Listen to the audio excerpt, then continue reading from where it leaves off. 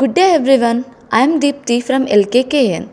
I am back to discuss about our second chapter, linear equations in one variables using mind map.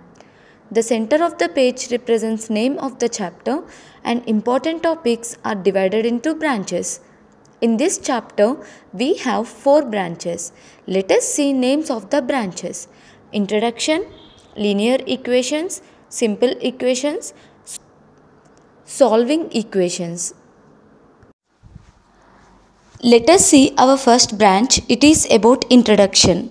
Example 2x minus 7 is equals to 35 is a linear equation.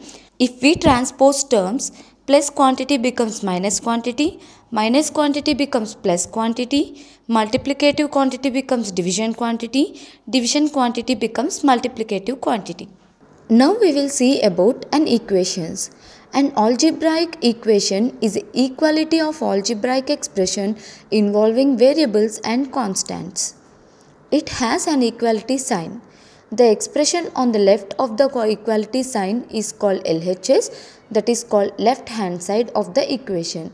The expression on right hand of the equality sign is called RHS, that is called right hand side of the equation.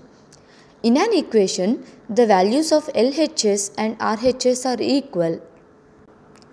This happens to be true only for certain values of the variable. This is called the solution of the equation.